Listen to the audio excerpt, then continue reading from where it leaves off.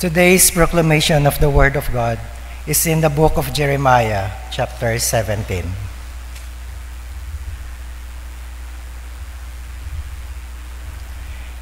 Thus says the Lord, cursed is the man who trusts in man, and makes flesh his strength, whose heart departs from the Lord. For he shall be like a shrub in the desert, and shall not see when good comes, but shall inhabit the parched places in the wilderness, in a salt land which is not inhabited. Blessed is the man who trusts in the Lord, and whose hope is in the Lord. For he shall be like a tree planted by the waters, which spreads out their roots by the river. And it will not fear when hail comes, but its leaf will green, and will not be anxious in the year of drought, nor will cease from yielding fruit. The heart is deceitful above all things, and desperately wicked. Who can know it? I, the Lord, search the heart. I test the mind, even to give every man according to his ways, according to the fruit of his doings. The word of the Lord. Please stand for our responsorial psalm, Psalm 1. Let our response be, blessed are they who hope in the Lord altogether. Blessed are they who hope in the Lord.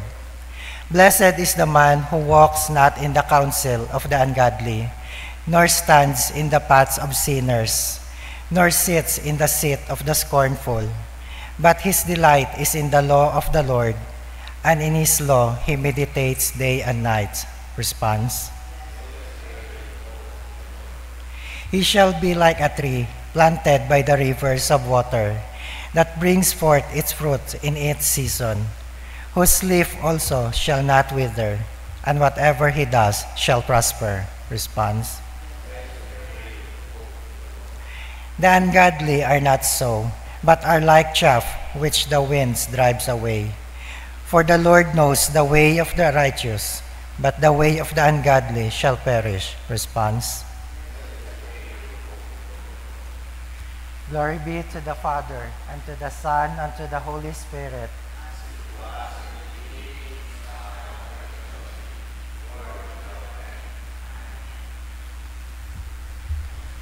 The Lord be with you. The Holy Gospel of our Lord Jesus Christ according to St. Luke chapter 16. Glory to you, Lord Christ.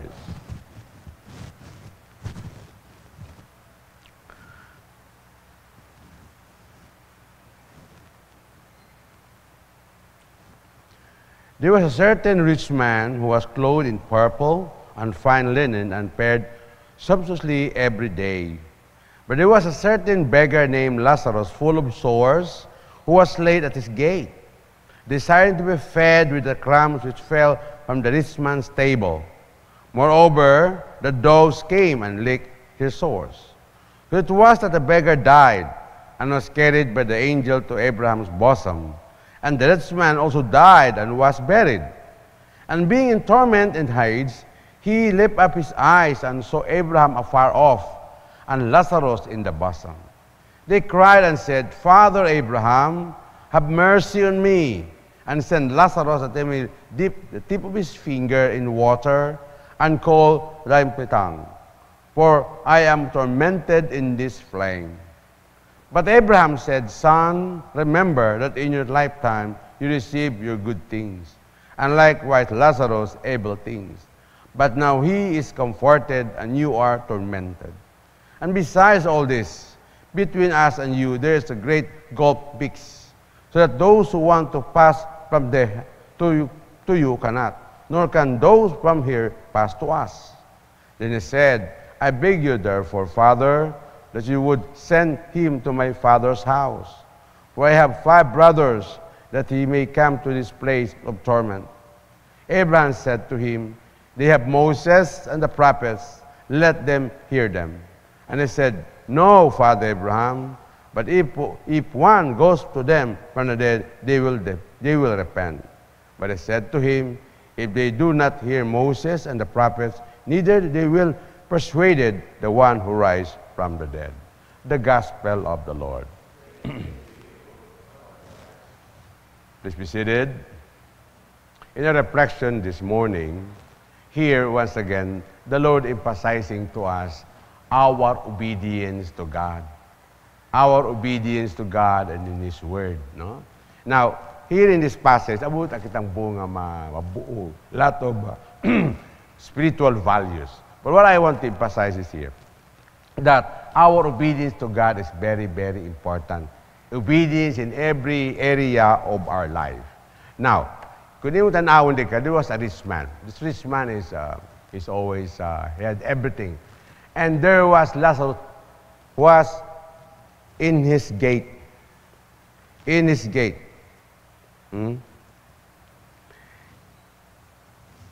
There was a poor person in his gate. And it's not something that natamaan lang. But it was laid. Una, kita imaw.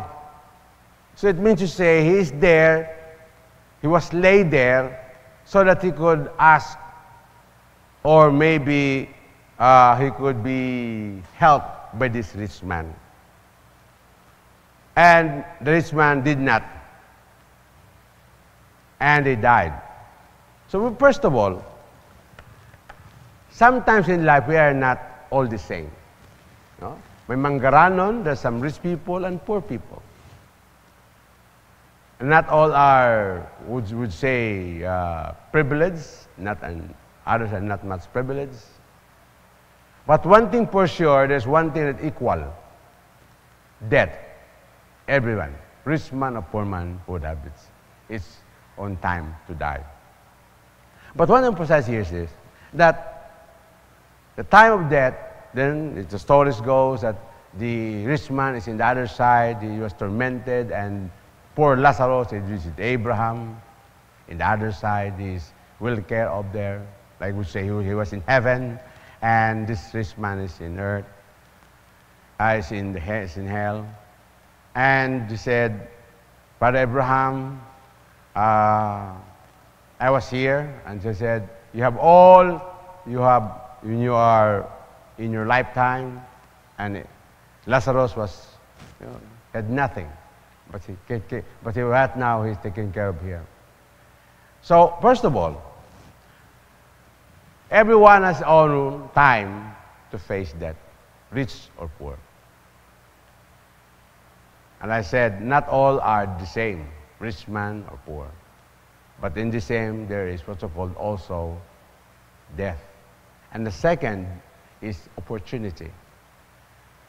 Everyone is equal in opportunity.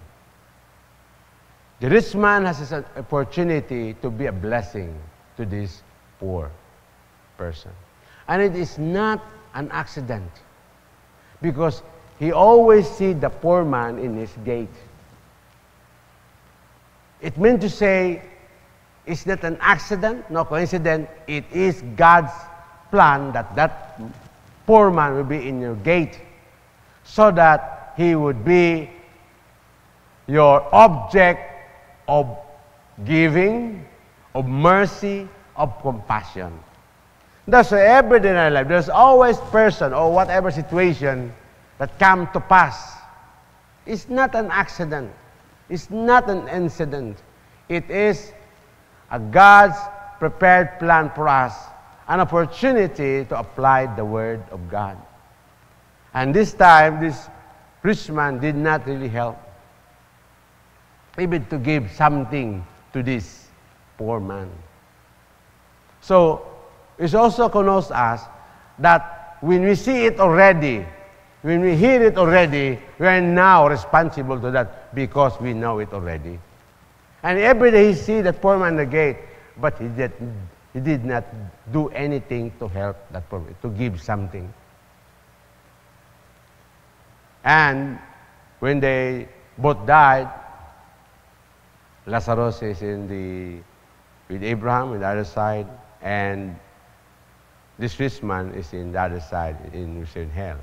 It does mean also that rich man will go to hell and poor man will always go to heaven. That's not the message here.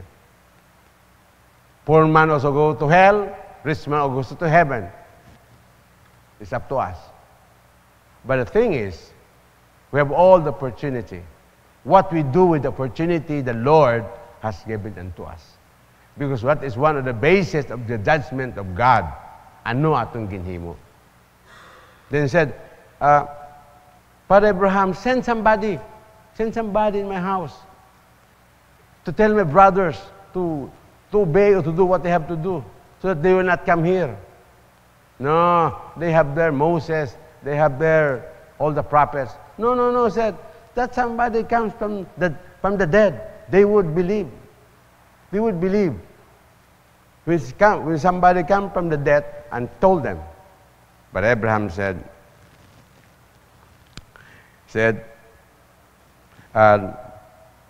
if they do not hear Moses and the prophets, neither will they persuaded though one would rise from the dead.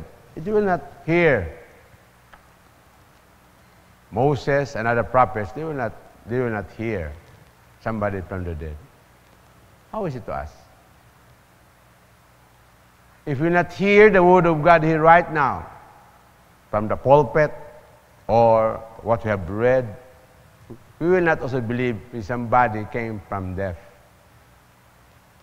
One thing for sure, Jesus Christ died and rose from the dead. Are we obeying Him? Are we obeying Him? He said, they would believe if somebody came from dead, from death,